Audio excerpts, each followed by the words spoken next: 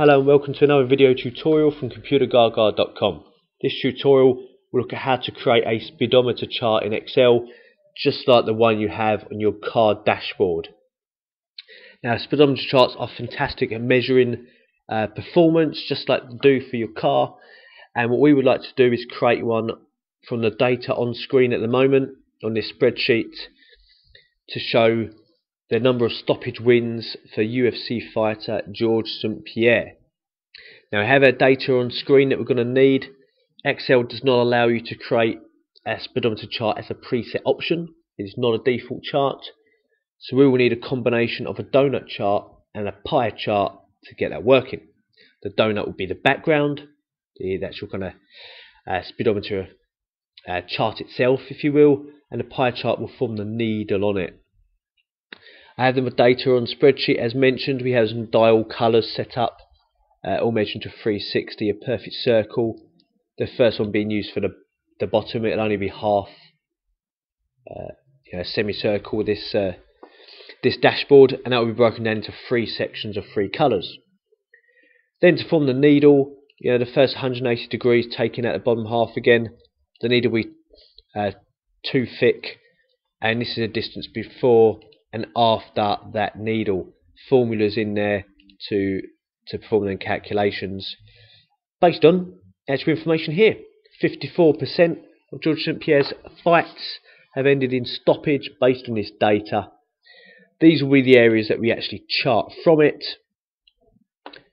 Please check out the written tutorial to find out a bit more on these formulas and how they work up.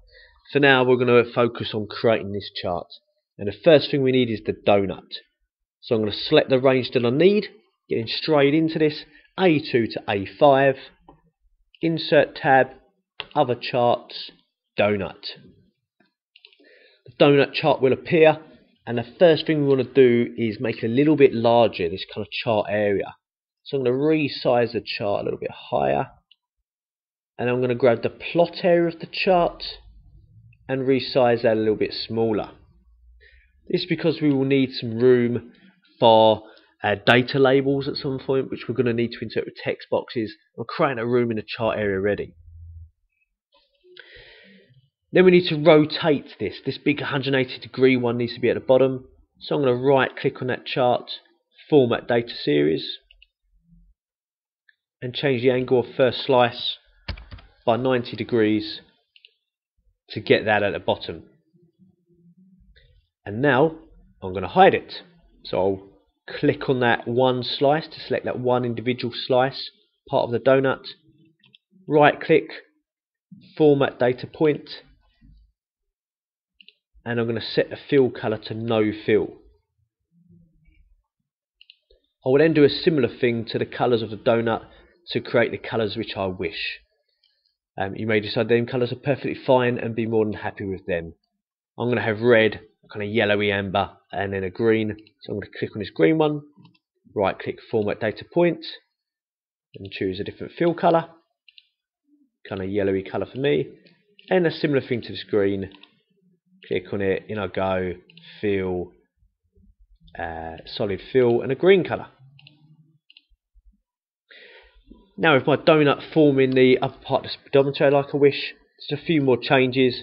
This chart area for the donut, I'm going to right click the chart area and format that, and I'm going to take away the line around the edge,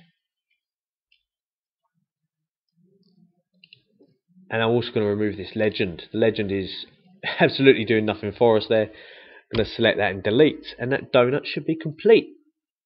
Next up is our pie. That will form the needle for this. I'm going to select the data, B2 to B5 here, insert pie chart. Then we're going to be doing very similar steps. The first thing once again will be to resize it a little bit higher, then to select the plot area and resize it a little bit smaller. I'm going to go straight in and make this chart area transparent again so I can see through it to the donut behind. That'll make this job a lot easier. Format the chart area, no fill, and I can see the donut behind it. So now I can click the plot area again and make this pie chart best I can match the donut behind it.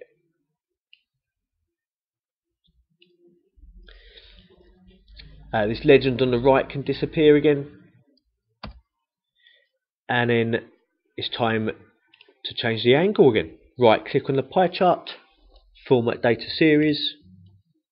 This is very similar steps now. 90 degrees to switch it round, so the 180 degree part's at the bottom, ready for removal. Click on it to select that one individual slice. Right click format data point. We'll have no fill for that bottom half, and then we're also going to take out the fill colour, but these colours surrounding the needle.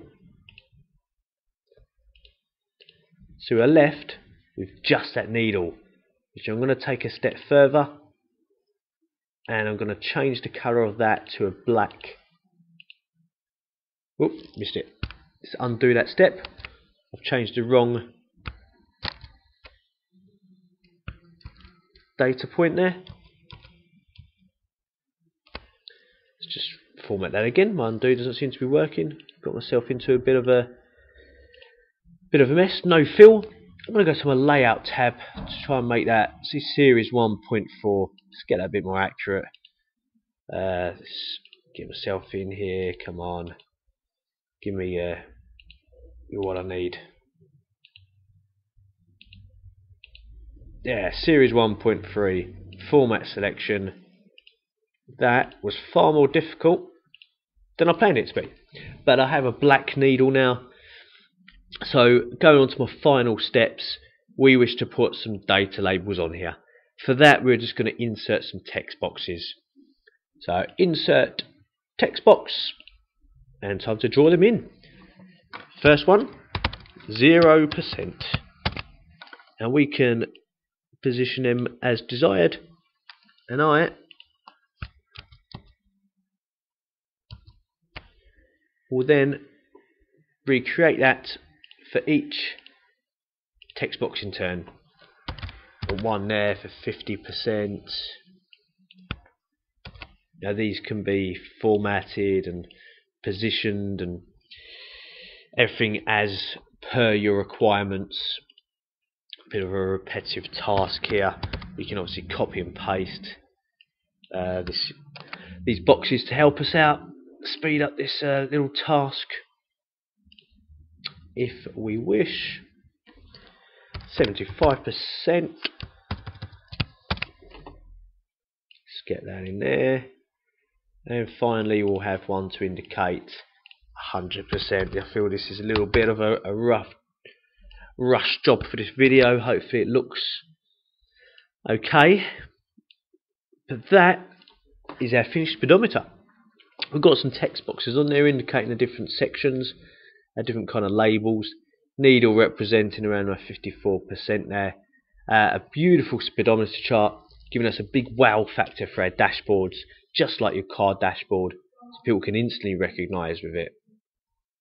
Thank you for watching. Hope you enjoyed this tutorial, and please check out some other tips and tutorials at computergaga.com.